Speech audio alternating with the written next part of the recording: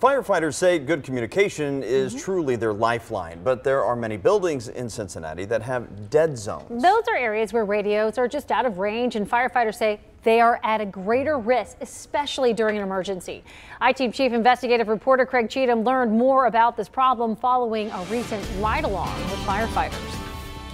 Craig and Tanya, Fire Command says preparation and a secondary channel help firefighters in those dead zones. But the Firefighters Union says sometimes firefighters don't even know they're entering a dead zone until they get there and are out of range. And the extra steps involved in communication create a more dangerous situation.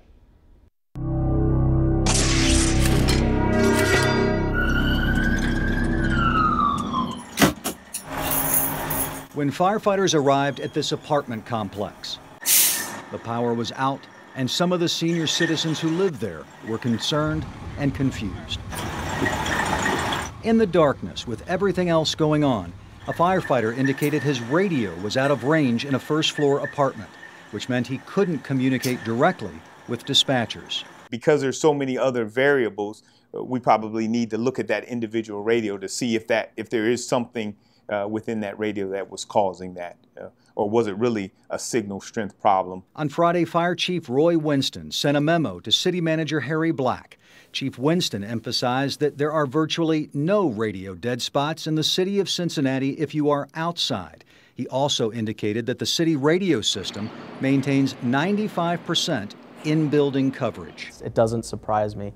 The radio concerns in the Cincinnati Fire Department are long documented. Firefighter Union President Matt Alter says firefighters have wrestled with communication problems for years. We can't talk about them enough. It's a major concern. It is our lifeline. The city says it spent $15 million upgrading its system last year, and that since then, fire and police radios have been tested and coverage has improved.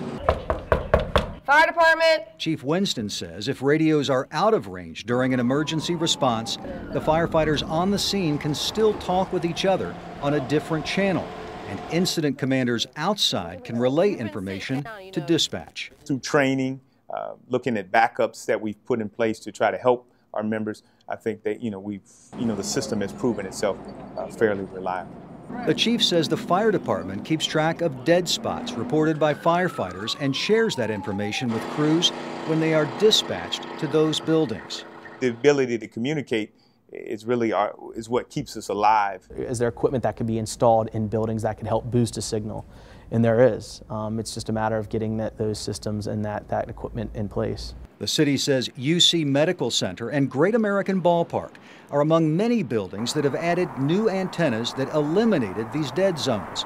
The Transit Center near Paul Brown Stadium and Great American Ballpark has dead spots, but a new antenna will be installed there too. But for many other buildings, firefighters must rely on their own reports, follow-through, training, and instincts when they find themselves in a dead spot during an emergency situation.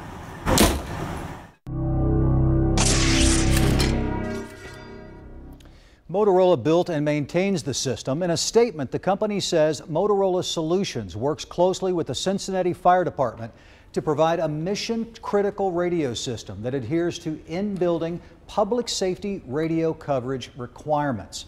Motorola says it's ready to assist the fire department to address any coverage concerns. Under city code, only buildings at least 75 feet tall, typically about 6 stories, are required to have the antennas that can fix the problem. Craig and Tanya.